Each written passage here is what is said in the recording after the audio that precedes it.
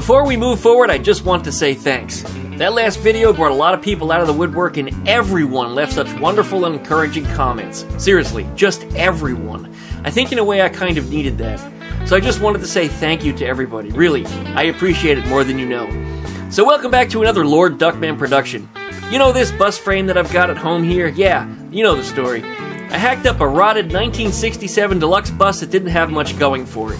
It was headed to the crusher per Decklid, Hey, there's smoke coming out of this Porter cable. So I saved this bus, or at least what I could from it. Most of the body parts were destined to go to Gregory, but this chassis had no home.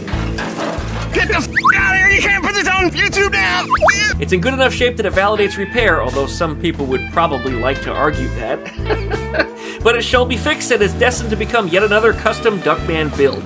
That's right, it's going to be something that I haven't yet determined. It depends on what I can find for it and what is available to me. I have a couple of plans and it shall be announced once I have a final go in mind, so please stick around if you want to find out. Now you saw in the last video that I cut out and patched a new section of frame that I had made from some salvaged exercise equipment. It's not complete, but it's strong enough to not worry about the frame collapsing under its own weight. Now it's time to move on over to the other side and get that patched in just the same, then continue straightening out these frame spars so we can finally get the rust removed and add a coat of paint. But hey, I am already ahead of myself here. So please, likey, comment, and finger that subscribe button. And while you're down there, don't forget to pluck that dingle belly so you get updates every time that I upload a new video. And we'll be back right after that intro.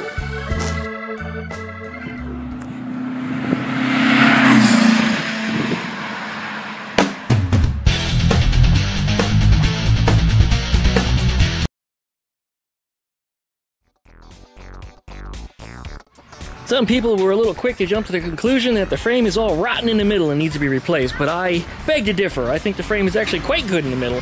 There's only a little section in here that needs to be actually cut out. The rest of it is not rotten, it's just mostly surface rust. I mean, as I've demonstrated up here, it's mostly come off. You gotta continue scrubbing it down with a wire brush, however, and treat it with some more of the cat piss acid, and it will make a hell of a difference to bring this thing back to proper bare metal. And that's where we're gonna be. As far as replacing this whole section with box steel, no, because I'll never get it straight as it's supposed to be ever again. It's not going to be quite right. Now, this is going to be something custom, and I suppose it wouldn't matter quite so much, but in this case, no, I'm not replacing the center section because that's more work than I need to put into it, and it's going to cost me a lot more money than what I already have, because all this steel that you see over here is free. That's right, all that was roadside pickup. Anyway, we're going to keep cutting and welding, and we're going to patch this thing together, because really, like I said, it's not really that much work. But we do have to attack that corner over there. That's the one that's looking the worst. So, let's hop to it. We'll do the same thing as we did over here. Alright, so to replace that corner, we'll just use a piece of angle iron, which was originally some square tube, again from exercise equipment. This is something Rob found on the roadside, and we're just gonna cut it and weld it right into place. Right in here. Same as you did over on the other side. Of course, we'll build a little angle in there, so I gotta cut out the center section of it. But I need approximately 16, 17 inches of it to be able to rebuild what we got in here. Once we've got that set, the remaining scrap, we'll patch the inside. But anyway, we're going to blow through this video a whole lot faster because all the extreme details of what I was doing was actually in the last video.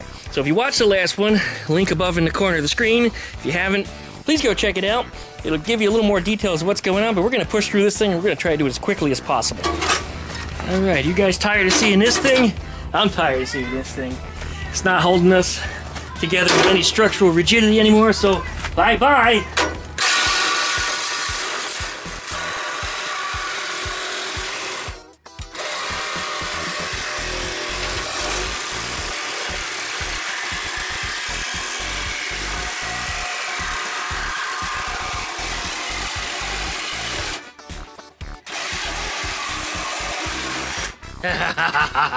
Bye!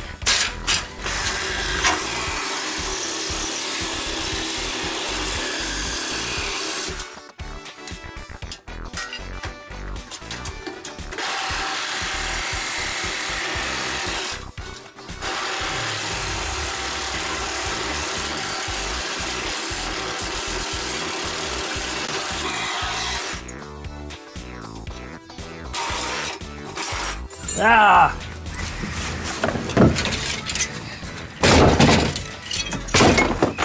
Broken Sawzall blade. Well, that really cleaned it up quite a bit. You can see freaking kids screaming across the road. My God. You can see really, really easily what needs to be continued out of here. Oh my God, the kids screaming. I swear I want to turn their heads to the left and unscrew it. Anyway, that's what we need to cut out. It's a whole lot less bad than this one is, but nonetheless still needs to be cut out exactly the same as this one with that kind of a, oh, I don't know, 30-degree angle or something. Make that little patch piece in there. So now that that center section is out of the way, this frame is starting to look even cleaner than it was. You know, I need to cut that out of there too, but we'll get to that. Need to find me a cutting disc so I can get in there and take care of that, because you saw what happened. My very last one broke. Yep. I found one more.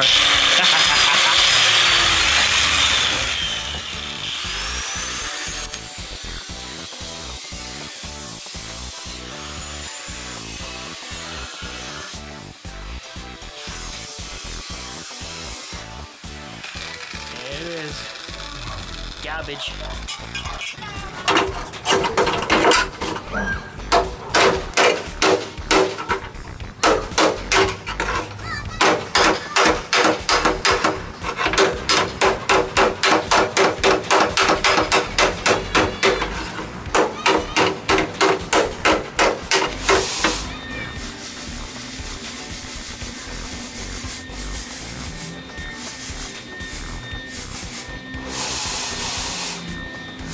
I was having a little trouble with the wire feed there, but that's a whole lot better.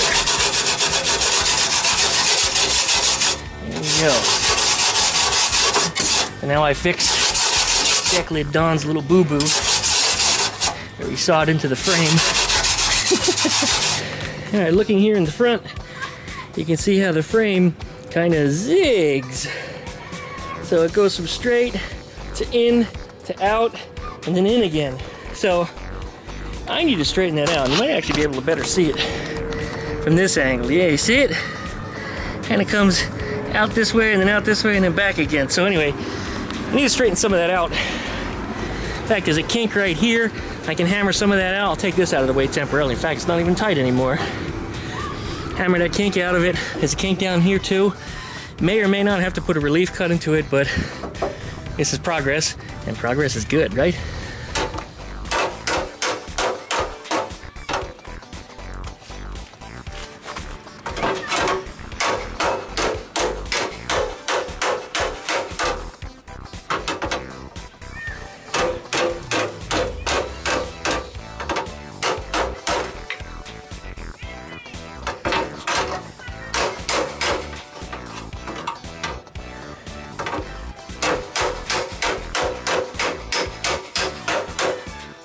That worked out quite nicely. All right, do the same on this side over here.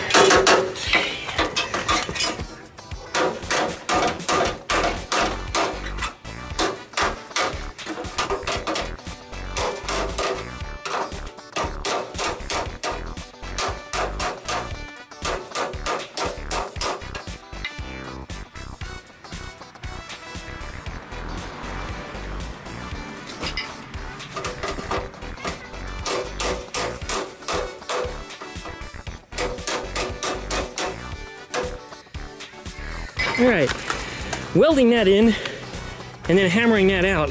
And I couldn't hammer that out until this was in, because anytime I started bending or twisting here, it would cause this to do all kinds of stuff. Well, looking now at this frame, it is much straighter than it was. Oh man, that's much better. Still needs to go in a little bit right here. That side looks to be bowing out a little bit too, particularly on the bottom. It's actually out like this, but I'll fix that. This side looks pretty good vertically. I may have to put a little pie cut right there. It looks like there may be a little fatigue or something in that spot. So I may have to do that just to bend it in a little bit more. Because as you notice, that piece of wood, which was tight in the last video, is now loose. So we'll get that in there. And on this side, most of the problem is right here, is a crack. And if I stand on this frame, like when I bounced on it the other day, flexed, but it flexed right there. This is our weakest point right now. It's actually even weaker than that. But this needs to be addressed too. But I want to square that up first, so that way the front end is all ready to rock and roll. And then we'll work our way back here with getting these square. And I think this side vertically is okay, but this side has that crack. So I thought there was more than one crack on this side. I thought there was one on the top somewhere too. Maybe that was over here? I don't know. There was another crack I thought I had seen on top. Maybe I was just thinking things. But anyway, definitely one on the bottom. Needs to be addressed. Just getting a closer look right here, I can see that the top is kinked. Oh, it's so kinky. And when I put the level on it here, you can see the straight edge is revealing that it's not flat either. So this is definitely where there's a problem. Now, I'll never get this straight as is. So what I'll have to do is I'll have to put a little cut right in there and then jack it up, same as we did on the other side. It should then go straight. I just got to be extra careful because there's less metal holding this together on the top side. So when we get this thing squared up, I have to be real careful here that it doesn't break off, because this is all that's holding it together, this vertical section right here. So when I cut that out, it's going to be a zigzaggy section. And that means this is going to want to go all kinds of nuts. So I got to be real careful in here. It might even be a smart idea just to put a couple of tacks right there. And you know what? I might just do that. This is all going to get cut out again later anyway, but this is just to reinforce it so it doesn't go all fucking nuts on me.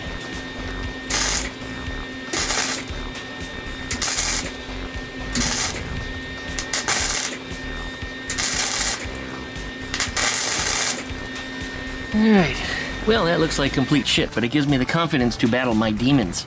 I made this patch a little bigger than the previous side. It's gonna go right here. That. Pivot up here.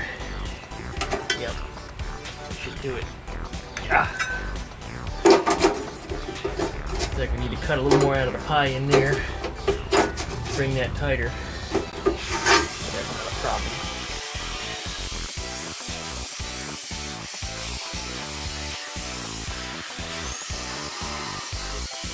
A screw that was sticking through the frame. Before I came out here, I was going to put on a different pair of pants that were more beat up, and as soon as I walked past the frame, I caught that screw, ripped my pants. So now I'm wearing these because they have holes in them.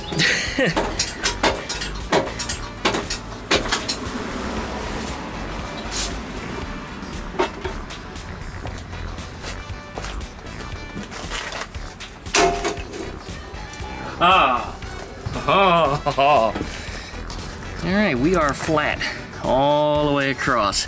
Yeah, there's a little low spot right there, but what's important is that I'm level here. Once this is welded in, I can actually beat that back out, so that's not a big deal. So what we're going to do is we're going to bring these two pieces back together here, and we're going to weld this seam shut. Then we're going to get ready to start cutting out the bottom. And then we'll build the strength back into this before I start cutting more of it out.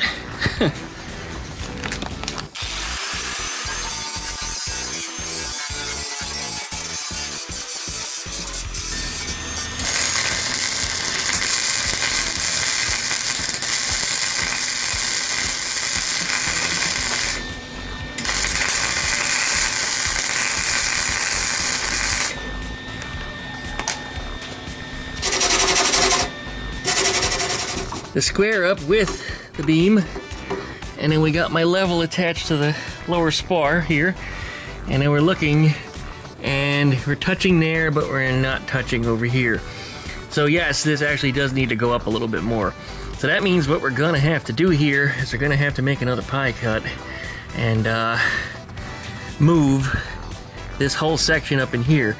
And I'm thinking this, we probably should cut out of the bottom of it because that's where it's most rotten, right up through here, and leave it with a bit of a gap so that way when I jack it up it'll close up, and it doesn't have to go much. So we'll make about 2 blade widths or so right up through here, and I think we'll be okay after that.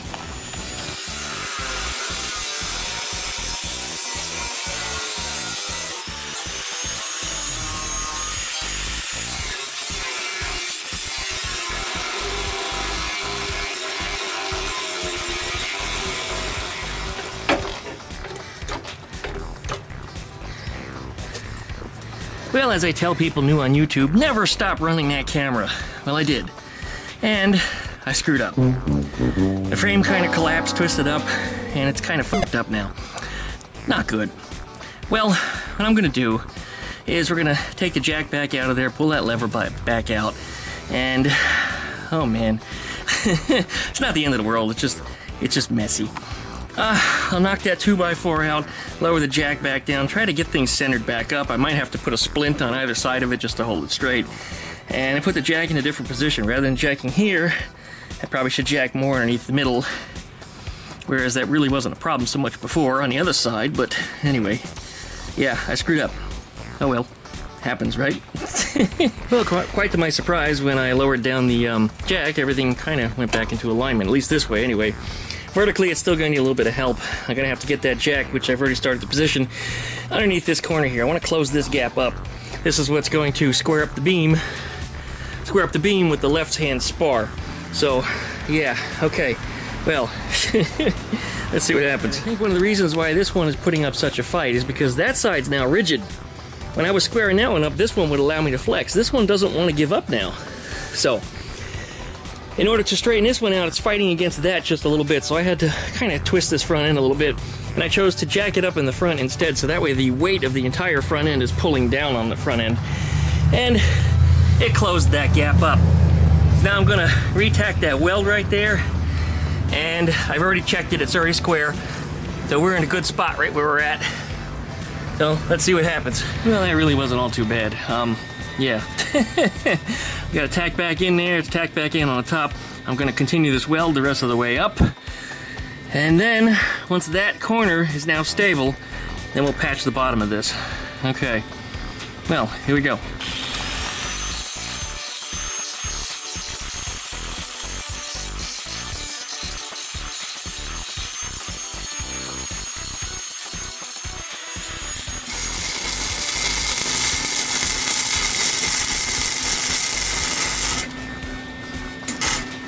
Alright, guess what? It's blue cup time again. I haven't had one of these in weeks. No, I don't drink a lot, you guys. I really don't. Last time I had one, Cheeky got in it. Cheeky likes her bourbon. Anyway, getting back on this here. I got that squared off again. We got that weld built back up. It's ugly as shit, but it doesn't matter. Most of that's going to get cut away anyway, because a large part of that section's going to be replaced with donor metal. This one requires a huge chunk on the top to be replaced. That side's top wasn't too bad. I had a little fatigue in it, which I just actually welded over it. Welded much wider than the fatigue spot. I filled it in, and that's solved. This side, however, yeah, we're going to do the bottom now that we know it's square. And then we're going to come back with another donor piece and then fill in the top. Alright, well, it's break time. This helps me to get rid of the jitters. Whenever I start getting up and down, up and down, up and down, up and down, and I get a little aggravated with things, I get a little jitter, and it's not good to be shaking while you're welding. And no, it's not from inhaling galvanized steel or something else, because somebody's going to jump to that conclusion. It's just, I get the jitters. I don't even have to be welding, it's just I move too much. The adrenaline goes up and I start working really fast. And today, I'm working against the sun. Once again, the sun goes down in about an hour and a half. I want to have that patch on the bottom put in at least, and if we get lucky, maybe we'll get the top too. Alright, well there's the sky, and there's that wet mist I was telling you about that's coming in again. You ever seen the movie The Mist? It's kind of like that, but without as many monsters, just the regular ones you find in the neighborhood. Anyway, everything will get soaking wet out here. It doesn't rain, it's just like this mist that sparkles when you shine a flashlight into it. And it just soaks everything. Anything in particular that's cold, especially, like metal surfaces, they'll sweat immediately. I mean, just wet. My garage floor, if the garage door is open, wet all the way across. I have to close the house doors because just the moisture goes through the house and everything just gets wet. And if I leave the windows and doors open, I actually get mold. Bad. Very bad news. Anyway, let's keep going at this here. Here's our donor piece. It's gonna go in here just like this. What I'm actually going to do is the same as on the other side. I'm gonna leave this level in. This level did a great job of keeping everything straight for me and actually held it in without having to need a bunch of clamps. But It's gonna go in here something like that. The bend is gonna be there. So this, actually, is it a good idea to push down on this frame? Probably not. Looks like we need to cut a little more out of the middle here. We'll do that, but otherwise this is almost ready to fit.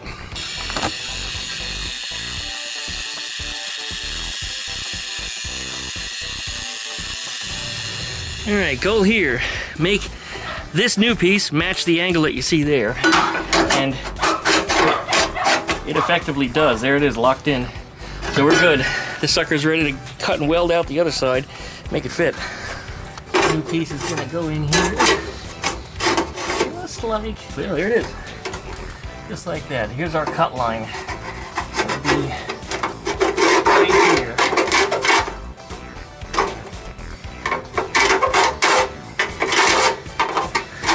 Using the wrong tool for this. Usually I like something hard and steel, like my rat tail file. A scribe is good, but I usually want a thicker line that I can see better. Rat tail file does a pretty good job of that. And there it is. There's my line. This is what all needs to be cut away.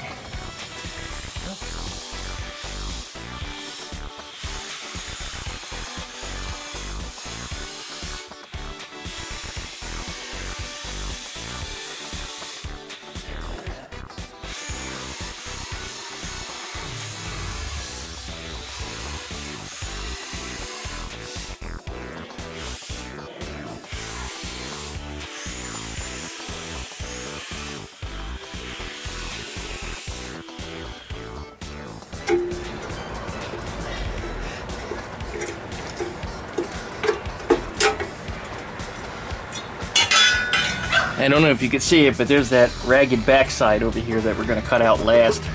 The other side needs that done too. Here's our donor piece. Did you hear that sort of Transformers voice in the background? Here's our donor piece. Yeah, we're going to come back to that in just a few minutes. We'll go in here, just like that. You see, we need to do a little more cutting. Do that on purpose. You never want to take out too much metal. Although with a welder you can grow metal, which is a nice thing, but looks like lengthwise I'm actually dead on. I'm gonna move this 2x4. I'm not happy here. In fact, I don't know that I even need it to hold the frame up anymore because I think we're pretty rigid. So I'm gonna drop that jack down and then get this thing clamped back in with that level. And then we'll do any cutting that we might need to make it fit. And then we'll clean off all the rust on the surfaces and get the weld started on this thing. Alright, well, we're good. Ow! I just put my hand down on my wire brush as I was standing up. Ow! Don't do that. Alright, drop that down. Get out of the way. Knock our 2x4 out. Uh-oh. You know what? We're going to put that back in. Here's why. Because it does keep the frame at the correct gap. We're just going to put it in a different location, away from where we're welding. Alright, well, just a minute ago, while the camera wasn't running, there was a loud bang. I mean, like an explosion. And then a bunch of like loudspeaker sounding electronic Transformers kind of noises. I mean, it was downright scary if you were like in a Transformers movie kind of thing. I didn't know what the hell I was hearing. Then I started to see a lot of traffic. A lot of people coming down the street, back and forth. What I understand is the road is closed over there. Some of my friends just came walking down the street and saw that there's a whole row of little apartments over there, like 2-story houses. Probably about, I don't know, a dozen of them or so. They just kicked down every one of those doors. Everyone. The SWAT team is raiding the entire damn building. We're guessing probably drugs. That would make a lot of sense, but this neighborhood's a good one, but you go one block in any direction. This is Pensacola for you. Anywhere pretty much here in the South. You can live in a nice area, but you go one block in any direction, sometimes even right next door to you, and you have crap. Well, anyway, I wish I lived in the corner. It would have been great to see the SWAT team, and they probably threw a flashbang into one of the apartments or something. I'm sure it was kind of interesting, but we missed it. Sorry, guys. I didn't catch it on video.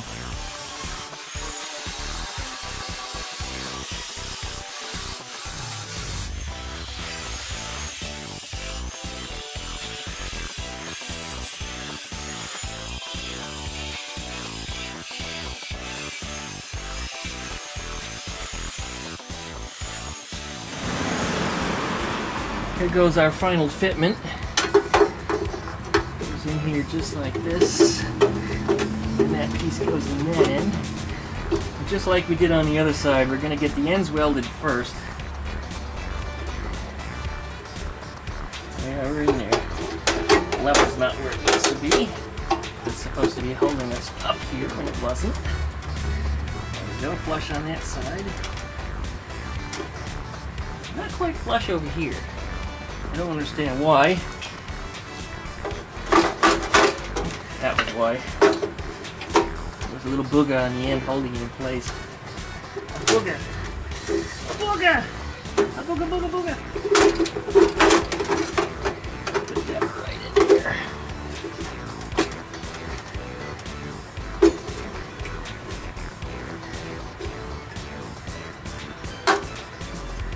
Alright. That's good. This is perfectly flush. We're going to start welding right here, and then we're going to weasel that side in, and then we're going to worm the rest of it. Okay. One more chance to level everything up just to make sure it's square with the beam. Probably a good idea. We did that one last time on the other side. We'll do it here too.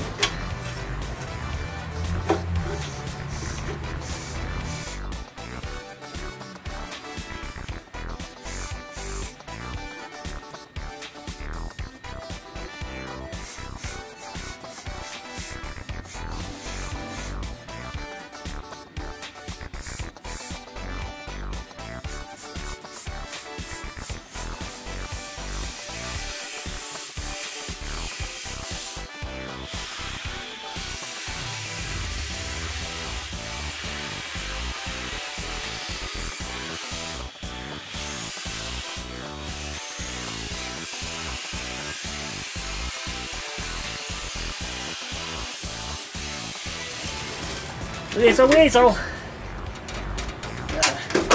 Bend that out. Look at that. It's almost like I was a professional and knew what I was doing or something. Oh, Duckman never does anything right. He's gotta do it my way. Because if he doesn't do it like I say, he don't know what he's doing. Oh, Duckman. You're a damn mess, Duckman.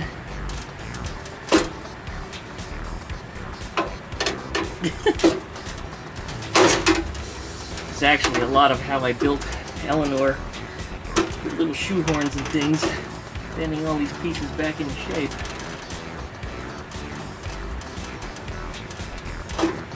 Anyway, the phone started ringing and I got interrupted, but nonetheless, I do have a nice light out here to help me see what I'm doing. See, the back side of that is still pretty shredded up. That's because I didn't get to that yet. Same on this side. I need to get in there and work on that. That level, however, you notice that it is beautifully planed off the whole way along. So it is nice and straight once again. There's no jack underneath this thing supporting it. So it should be strong. I'm going to take you around the dark side. The dark side of the frame. There it is. Let's see, night shot might give us a better look here. I'm trying to see on my screen, waiting for it to adjust. Ugh. Got a lot of welding smoke and stuff. There you go. My welds probably don't look too good because I did most of it in the dark. So we'll see tomorrow. I'm probably gonna look like a drunken monkey did it. But I imagine that if they're not too pinholey, a little bit of grinding will solve that and it should look good. So I think we're good for the moment. I'm gonna clean up and get back out here in the morning and get this thing finished up so that way you guys have a video for the weekend. I forgot that this camera has a little light on it. And there's the welds. They actually don't look too bad for somebody that was working in the dark. There's where it burned through because that's all rusty. So we're gonna cut that whole section out that you see right there. And the welds aren't too bad considering I was working in the dark with flux core. Yeah, they'll clean up pretty good. Alright, well I'm happy with that. And once we got everything finished squaring up, we gotta finish patching up the front end here too. This is all ragged here on the front. What I'll do is I'll just pretty much cut it flush and then bring this curve down and around. I might even just square it off because really I don't need to do anything too fancy under there. You know, it'd be nice to have a bolt flange or something for some kind of a bumper.